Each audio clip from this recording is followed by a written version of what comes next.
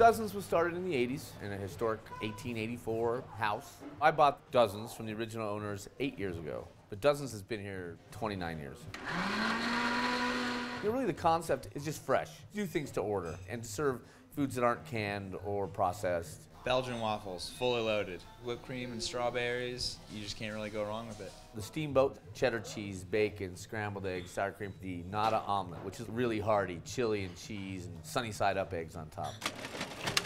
Man, I fly by the seat of my pants. I kind of go on gut and intuition on what I'm going to order.